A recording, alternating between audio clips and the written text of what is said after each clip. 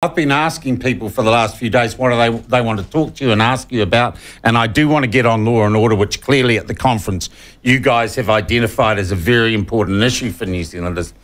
But I do want, and it's typical mainstream media, you have been getting cracked at all weekend for saying, I followed the Crusaders since I was a kid. Some smart ass on Twitter says, since he was 26, because that's when the Crusaders started. Do you want to clarify that statement? Oh, that's ridiculous. I mean, I was born in Christchurch. I've been a Canterbury follower and supporter for years, whether they were called Canterbury when I grew up playing Ranfield. And I thought that was the natural explanation. That was the natural explanation, which the Twitter trolls would never let you actually deliver, so I thought I'd give you that chance. All right, quite clearly at the conference, law and order, no matter what the stats are, it is a perceptive truth in New Zealand that many New Zealanders are desperately concerned about a state of lawlessness in many parts of the country. Ram raids, and look, we've even had discussions here. One of our announcers, Martin Devlin, talked about being in a gas station in Herne Bay, one of the nicest, upmarket places in Auckland, and a guy comes in, just helps himself off the shelves, looks defiantly at the cameras and at the staff and walks out. And that sparked a plethora of calls about people who've been at Pack and Save and people just walking out. We've lost the plot.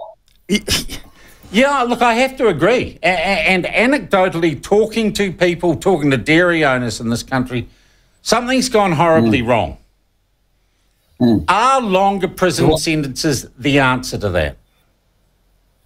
Yeah, it's part of the answer. The first thing I'd say is it's all gone wrong because the government has been soft on crime and set from the very, very top a very permissive attitude that ends up siding with offenders rather than victims. That's the bottom line here. It's not perceived, it's actually real. We've got a 30% increase in violent crime. We've got a 100% increase in retail crime. We've got 65% growth in gang members. We've got 5 of our police districts now with more gang members than we've got police officers. And we've got a ram raid happening every 15 hours. And my point is very simple, which is, do we just start to accept that that's the new normal in New Zealand and every 6 months things get more gratuitous, there's more violence, and that just becomes the new standard? I mean, just think about the last few weeks.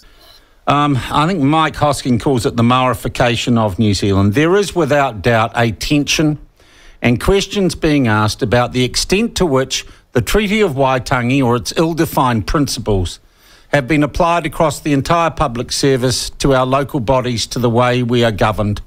The question of co-governance, the question of honouring the treaty, which of course is only binding on the chiefs who signed it and the Crown itself, not the rest of New Zealand or any private business. Do you believe in general we have got this out of whack? That there is a Maorification of New Zealand that needs to be addressed for us to proceed as a democracy? Well, look, I mean, the thing is, I think there's 3 things about this government that have really taken us off track the last 3 years. One is massive economic management, the other piece of incredible centralisation and control, and the third big area is identity politics. It's tried to pitch groups of New Zealanders against other groups, whether it's farmers versus city folk, landlords versus tenants, employers versus employees, Māori versus non-Māori. Our view is really simple on that, is that we just don't support the co-governance of public services. We are one country. We have a single system of public services. They are made available to every New Zealander under equal citizenship on the basis of their needs, not their ethnicity, and that we're all equal citizens, equal one person, one vote, equal under the law. So, that just means there's no place for that. That's why we've said we'll scrap the Māori Health Authority.